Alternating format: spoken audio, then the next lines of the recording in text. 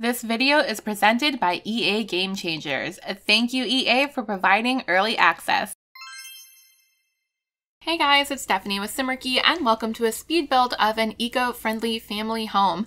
Now, this is kind of a townhouse, but the houses aren't attached, so it's not technically a townhouse, so I'm not sure what to call it. But I basically have built two houses side by side on the same lot. And the original premise was that one of the homes is going to be very eco-conscious, very well kept, well maintained. They definitely care about keeping things, clean and trying to leave a smaller carbon footprint on this planet. And they're all about recycling and things like that. All about having wonderful plants. And the neighbors were going to be the complete opposite, where it's like literally the same house on the same property with the same, probably, I don't know if it's like a landlord situation, like if they rent the house, or if it's like they each own their own townhouse, for lack of a better word. But they would be the complete opposite, totally trashed, run down, garbage everywhere, don't care about the environment at all. And just so you could kind of see like that harsh contrast between the two homes. And I was going to try to put them into one build, but it just became way too long. Like, one side took me a little over 2 hours to build, and so I decided to save the second side for a second video. However, I'm not positive if I will end up doing that, or if I'll end up just uploading this with one furnished and one unfurnished. So let me know what you think in the comments below. Let me know if you want me to do the other side and fully trash it, or if you want me to just leave it as is, and whoever downloads this can kind of, do whatever they want with the other half of the property. So this is the first time, well, actually, I always forget to introduce myself. First of all, if you're new here, hi, hello, welcome. I am a self-proclaimed mermaid who is obsessed with The Sims and Animal Crossing, actually, which I play every day over on my Twitch channel, twitch.tv/Simarchy. And I've recently made the decision to move all of my Sims content back to YouTube, where it originally started, and keep my live streams to Animal Crossing. I love seahorses, unicorns, rainbows, kittens, and the color pink, a little bit about my aesthetic. Normally, my builds are super bright and colorful with lots and lots of landscaping, but I wanted to keep this fairly simple and try to do something a little bit out of my comfort zone, which is kind of the goal of all my speed builds going forward. I definitely still love doing family homes, but I have found myself building the same family home over and over and over again with just different colors and such. So I'm trying my hardest to make different shapes, and even though this one is extremely simple, just a nice little box square home, it's still not in the style that I would normally use. And of course, Eco Lifestyle has helped me with that, because I am very excited to play with the new items. And this is actually also the very first time that I have not reviewed a pack since I started playing. So I do not, if you're here looking for like an eco lifestyle review, I unfortunately don't have one. I usually do a build buy review. However, by the point that this video is coming out, it had been, I think it's pretty much been like over a month since any other Game Changers have released their content. I could be a little bit off on those timelines, but it's been a while. So there's already been the Sims live stream showing all the objects. There's been lots of videos, and I don't know, I didn't get super excited to do a build buy review because I had seen some of the items already, not all of them, but some of them. And usually the build buy is like my first reaction, like my first, oh my gosh, let's check out the pack together. And I really didn't have that feeling with this pack. So I wanted to just do a build, show off the items.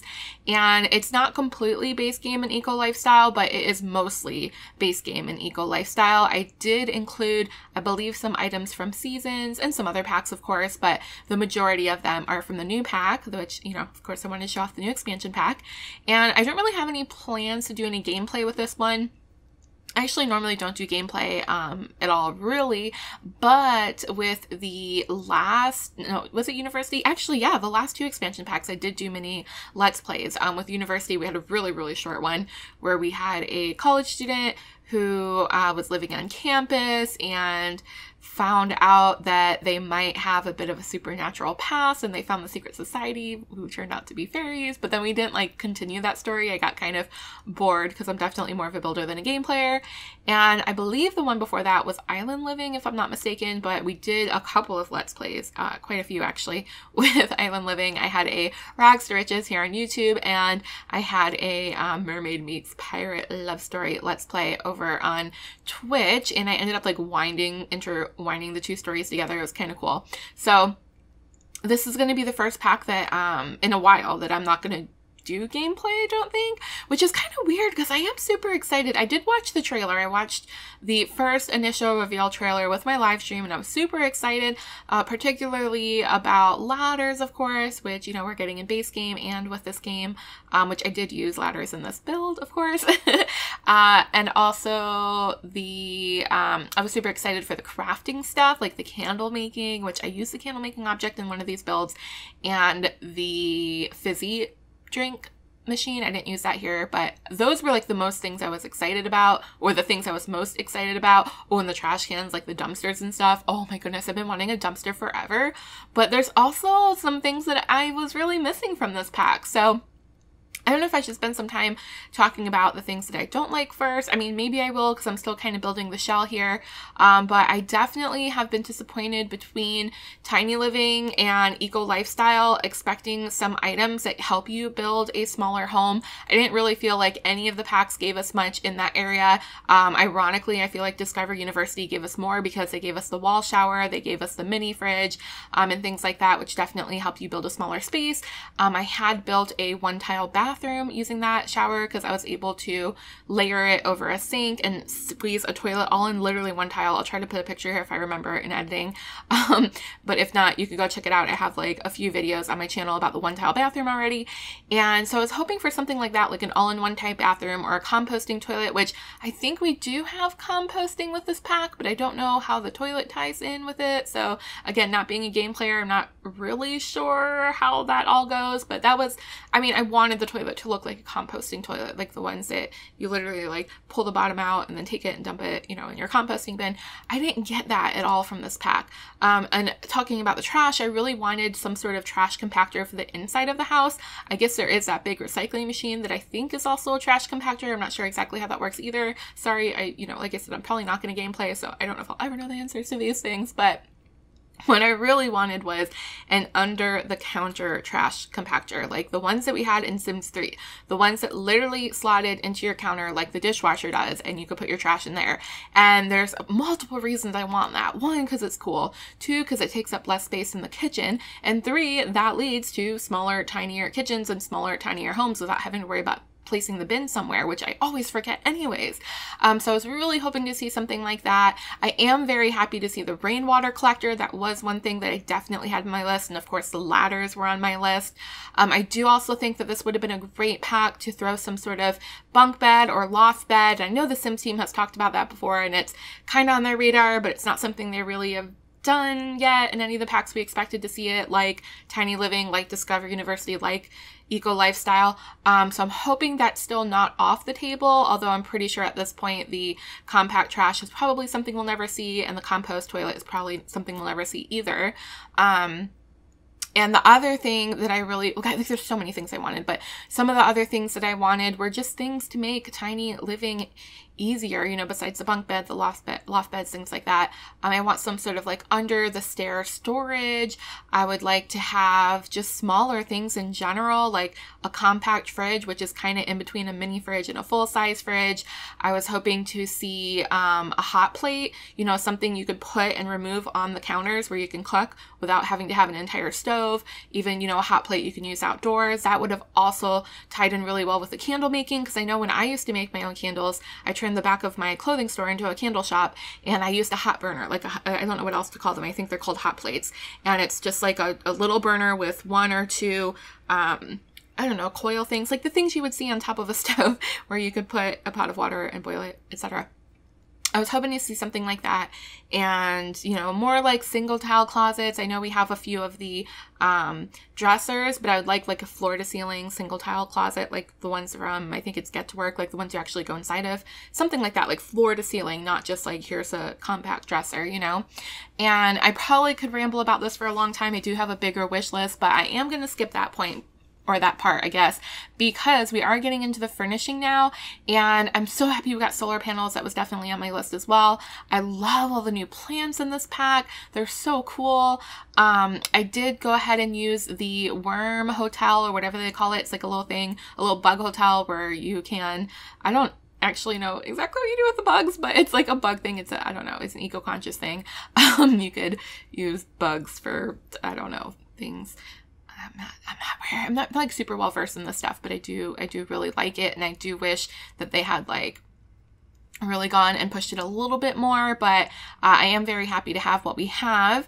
And I did use a bee box from Seasons along with the worm hotel thing, or whatever you call it, the bug box. I don't know what it's called. The recycling machine and the rainwater and the generator up on the roof, which I thought was super cool. And I definitely sectioned off part of it so that you could have a little upstairs outdoor rooftop garden as well. And I am actually really surprised. I didn't think I would like the furniture from what I had seen in screenshots. I'm using some of it here, like the chairs, that big, I don't know, cupboard thing in the kitchen. I like the hanging plants. I like the hanging shelves. I love this one I'm putting under the stairs. The furniture is actually really cool. I thought I wouldn't like it, but I mean, that table's a little weird, but whatever, you know, it's new, it's different. And I'm happy to explore it. That ottoman we had already with laundry day, I believe, and that mirror we had already, but I think the rest of the stuff I used was new. Oh, and the stairs I used Seasons.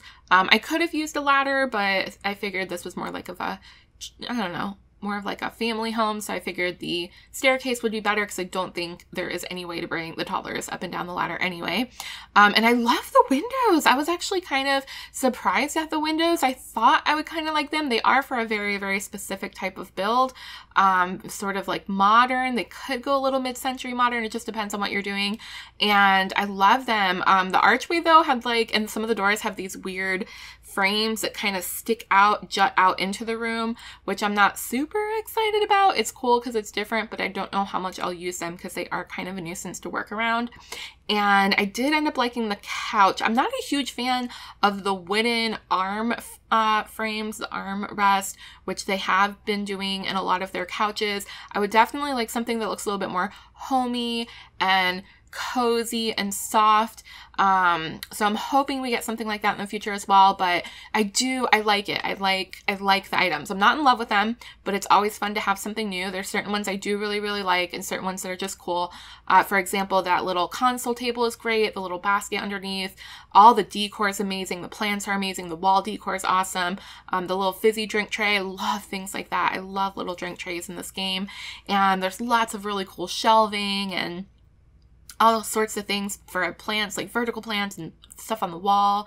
I even kind of like the bathroom stuff. At first look, I wasn't super crazy about it. There is no shower, but there is the bathtub and the sink and the toilet. And I do think in certain color swatches, they're kind of cool. I mean, they look like they're made of recycled materials. I guess that's kind of what we were going for. I don't know, but I like it. I like it. I had fun with it. I don't know if it's something I'm going to build with all the time, but you know, it's cool to have some new items in the game. Always cool, always refreshing to have some new things to work with. And so with this house, I definitely wanted to keep it very, bright. You know, we're using a lot of darker woods, something that I probably wouldn't normally use. I'm using some of the laundry day stuff here. But I wanted it to still feel like bright and cheerful, and like a family lives here, and like, again, they really take good care of their property. They're really conscious about you know, just being good to the environment, being conscious about what they do. And oh my gosh, one of my favorite items, oh my gosh, look at this toddler bed, guys. I died at this. I did not expect to see anything like that from the Sims team. That toddler bed is super reminiscent to me of things that we would see in Sims 3. There was a pirate bed and a castle bed and one with a unicorn and just like all these super cute things for the kids. And we didn't get much of that. We have a lot of fantasy things, but we didn't get much in terms of fantasy beds and things like that for the kids. So this one I'm obsessed with. I would almost think that was custom content. Look at it. Look at the little poppy. Is it a poppy on the pillow? And the little mobile hanging off of it and the glass roof. Oh my gosh. I'm obsessed with this toddler bed. I wish there was a version for the kids that matched it with the canopy. There are kids' beds, but not with the canopy. And I think that was kind of a missed opportunity, but I'm in love with that bed. Oh my gosh. I would almost recommend this pack for that bed and those windows and the plants alone. little decor in the bed alone. Okay, I'm gonna gush about that for a while. So we did go ahead and make a nursery there. It's a nursery and a toddler room. I like to combine them sometimes so that you can age up your child from a baby straight to a toddler and not really have to give them a whole extra room. I do a lot of family Let's Plays if I do play on my own, which I haven't in a while, but what I like to do is just have a family, pop out those babies and just like keep playing that way. I just really like family storylines. So I thought that would be a very versatile room that you could use. And I wasn't sure what to do with this upstairs hallway space. I already have a few toy areas for the kids on the balcony and in the living room. So I made this more of like a cozy hangout spot where they could maybe sit around, do their homework, chat, do some arts and crafts and things like that. So that's what we did with the hallway space. And now we're working on the master bedroom. This bed was also one that I was kind of about because I know a lot about DIY and upcycling and recycling and reusing clothes, and I owned a thrift store for 10 years, so this is like right up my alley. But I took a little bit of, I wouldn't say offense, but like it was a little cringe to see some of the things that they did. Like that comforter looks like it's 3 different comforters patched together, which is okay, but it also feels very almost like, I don't know how to word it without sounding really mean, but it's almost kind of like a distraction from what a DIY comforter would be. You wouldn't literally take 3 different comforters and like sew them together all haphazardly like that. I mean, you could, but that's not what upcycling clothing and fabric is to me. So I would definitely like that to be a little bit more clean. But then again, how are you going to portray that in a game like this? Like, how are you going to portray, hey, this quilt was like thrown together from a few different quilts? I don't know. So just a weird little gripe that I have. I mean, DIY is not necessarily just throwing things together haphazardly like that and making it look like it was literally spliced together, but it's, you know, it's okay. I still think it's cool and different from what we've had before, so I'm very happy to have it. And now that we're going to the screenshots, I can show you a little bit better. There's a shot into our backyard. There's a cool little like seating area. There's the balcony for the kids with the ladder that comes up to the green roof, which I love. Really cozy living room there. Nice little book nook under the stairs. And the kitchen, we didn't get any new counters or cabinets, so I used stuff that we already had. But I think it came out cute regardless. There's a little shot into the bathroom, which I think is very almost spa-like. It's really a nice calming bathroom. And of course, our master bedroom with the easel, some paintings on the wall, our child's bedroom with a little writing desk, and the toddler room, which is my favorite. So thank you guys so much for watching. I'm sorry I didn't do like a full build buy review, but I am going to be using these items throughout the next couple of builds to just kind of showcase them. And let me know what you guys think in the comments below. Don't forget to subscribe so you don't miss my next video. Don't forget to follow me over on Twitch if you want to come hang out and play Animal Crossing. And I will see you guys next time. Have a wonderful, wonderful day. Bye! Wait guys, before you go anywhere, don't forget to click over here to watch new videos and click on my face when I disappear to subscribe.